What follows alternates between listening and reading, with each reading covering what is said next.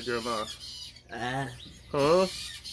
Good morning, friends. It's bright and early on a Friday morning. Which do you prefer, waffles or pancakes? Let me go down in the comments. Pancakes. Jeremiah likes pancakes. I prefer waffles. Anyhow, we're gonna feed these baby birds. I've got a lot to show you today, so I guess we're just gonna get right into it. Okay? If this is your first time watching one of our videos, then welcome. I'm so glad you're here.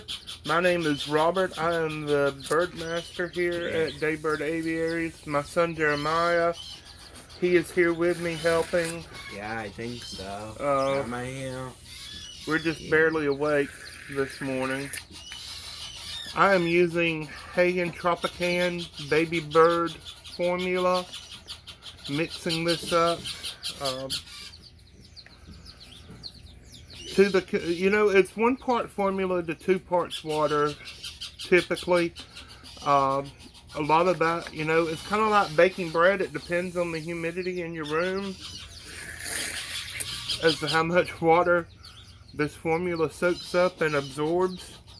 You want it the consistency of like a thin applesauce, kind of like a pancake batter. That's kind of what we were talking about pancakes earlier. This is it's a 20 cc O-ring syringe. The plunger has an O-ring on it. Makes it real easy. It has a lure lock tip, and then this flexible cannula on the end. Is it cannula or cannula? I have no idea. C-A-N-N-U-L-A. How about that? But it is flexible, as you see.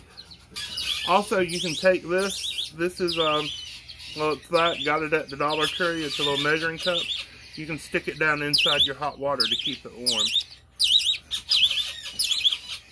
This is the first one that we're feeding. This is a Budgie, like a parakeet. This is a big Budgie. And he's going to take about 10 cc's of formula. And just like that, he's all done. Now, you see, I didn't force feed anything. I did not shove that down into his mouth. He welcomed it and swallowed it on his own. So I need to get just a little bit more formula here. And we'll feed this beautiful pearl cockatiel. Hey, baby. Hey, you want that? And you see, they do it on their own. It goes down their esophagus. I'll show you. This is the crop. That's the little pouch that holds the food. Their esophagus is on their right-hand side. Their trachea that they breathe through is on the left-hand side. You can see the esophagus kind of right here going into the crop. And from the crop, the food slowly goes down into the gizzard, the proventricular. That is their stomach.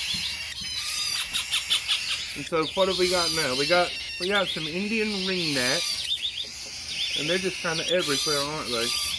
They climbed on my saw. They climb. These are our turquoise pallid and palladino Indian ringnecks. They are just beautiful as can be. I love these guys.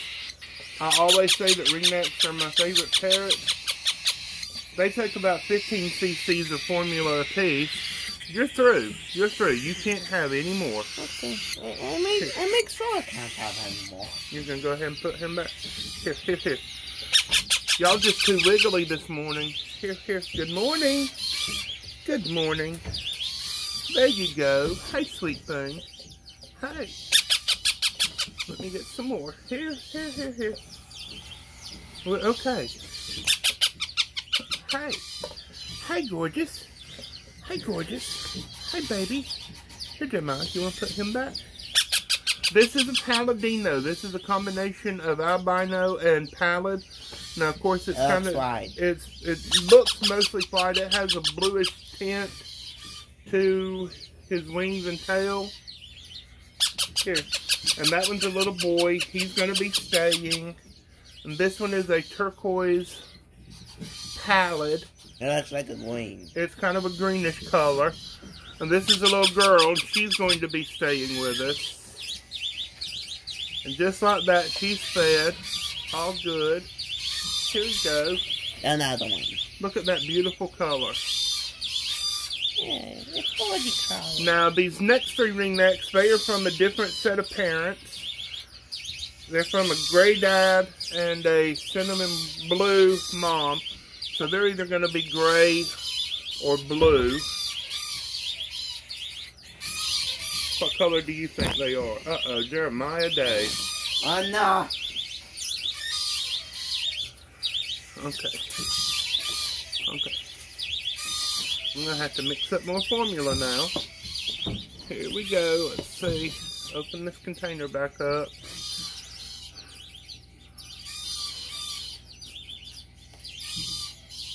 There we go. How about just like that? Ringnecks make great pets. A lot of people, they only want a male ringneck because they see the videos here on YouTube about the little males talking and everything, and it's true, males are adorable pets, but females can be just as sweet. They really truly can. My very first ringneck was a normal green. His name was Skittles, and his mate, her name was Melba, and she was just adorable. I mean, she was just as cool and as neat and as you could possibly imagine. And some of the females out in the aviary, they are some of the best talkers that I have. Hey there. Hey, Precious. Hey, Precious. You've already been fed. You already been fed. And little brother over here, he just kind of turned around oblivious to things. Here. There you go. Little brothers are like that, aren't they, Jeremiah? Huh? Here. I'm getting a lot of questions about the mystery conures, and we're going to get those out next. Hey, hey, here, here. You want some? You want some? Here we go. Look. Here, wake up. Here we go. There. That's I a don't good like thing. that. I don't either. It's too hard. It is. I'm looking, trying to see what colors they're going to be. Look. Here on the tips of the wings, can you see they're already blue? Well, Isn't that beautiful?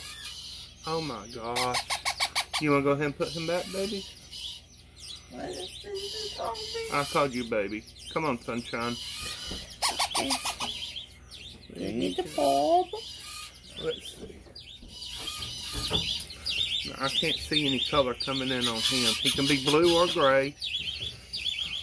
The three of these, they're all going to be available as pets. Now, a couple of them are already spoken for. I'm going to have to get with the people who have reserved their babies and see if they want one of these or if they want to wait and see if we get another coloration. Here, I got one more for you. There you go. Okay. Now, I'm going to loosen this up just a little bit. So a little bit more water. Mystery Conure number one. Mystery Conure number one. These are the loudest babies Mystery I have right Conure now. number two. They are almost as loud as Jeremiah. Do you hear them? Kind of obnoxious. You see them? Yes, these are a hybrid conure. Their mother is a hybrid conure. Both of their grandparents on their mother's side were hybrid conures. So this is a multi-generational hybrid conure. That's why I call them mystery conures. We can call them day-day conures if we want to. I'm going to let you guess down in the comments what kind of mystery conure they are. Their grandparents came to me, you know, already as hybrids.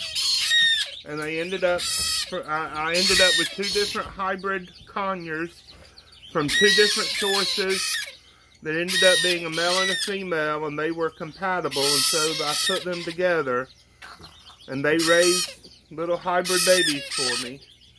So I'm going to let you guess what they are. This is I'm going to give you a hint. It's a combination of 4 different species. And you'll never guess what they are.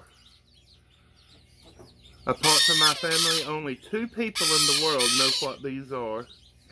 I don't even know what they are. Jeremiah, he knows the parents, but he probably couldn't tell you what the parents are. But I think they're adorable, and they're going to make awesome little pets for somebody. They're going to, you know, I can't even tell you what color they're probably going to be. Mostly, blue. they're going to be mostly green. Let's just say that. Okay. So, here's the older of the two. You want to put them back? I'm going to tell you something. Their parents already have eggs again. Isn't that crazy? More hybrid creatures. Yeah. Grandma's making hybrid creatures. No, you know. And here's the, you got poopy on your toe, baby. Here, let's get that off. There we go. Is another one that's poopy on its toe? Oh, the other one did? No, the different one. Oh, the parakeet? Yeah. Well, get him back out. Let me see.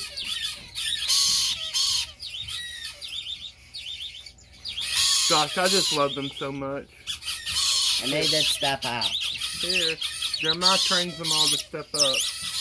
I just kind of reach down and get them. Here's the little parakeet. There.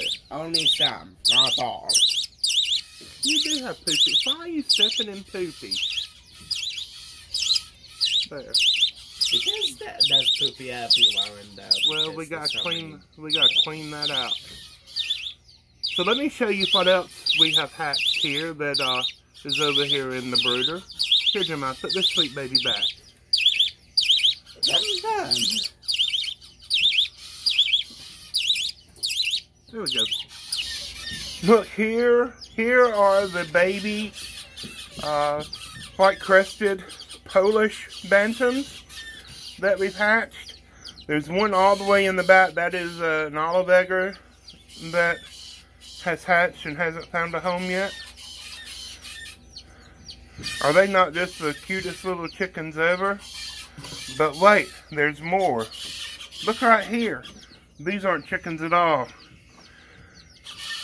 These are, well, there's one baby golden pheasant in here, and the rest are all baby silver pheasants. Let's see if we can do it that way. Oh gosh, your water is filthy. Chicks, what have you done? Ah. Let's close that, and then we'll look right here. That is a military macaw egg that is being incubated in the little Brinsley incubator. And then back there I have 3 more incubators full of pheasant eggs. And there's a goose egg and some call duck eggs. Our powder pigeons that we got from Mary Charles, they have babies, 2 of them. There we go. Isn't that adorable? Gosh, I love them.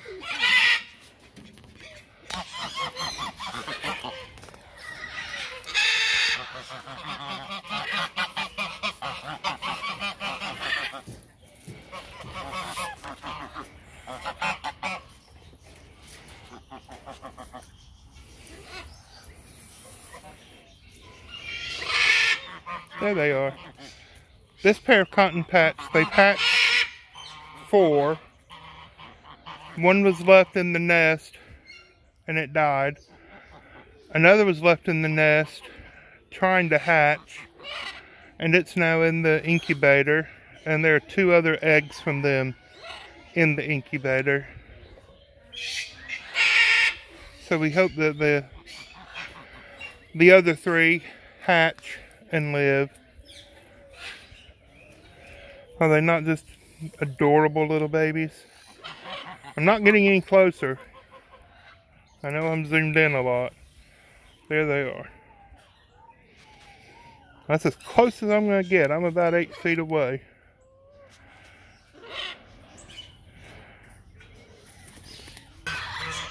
We still have another mama in there. A couple more mamas sitting on eggs. So maybe we'll have lots of babies. There's Mama Duck with her nest of 11 eggs right out in the open. She could have nested under a house, in one of the many dog houses, under some of the half barrels I have provided for them. But no, she decides to get right up against the cage and conveniently place step stool. I think she has 11 eggs in there.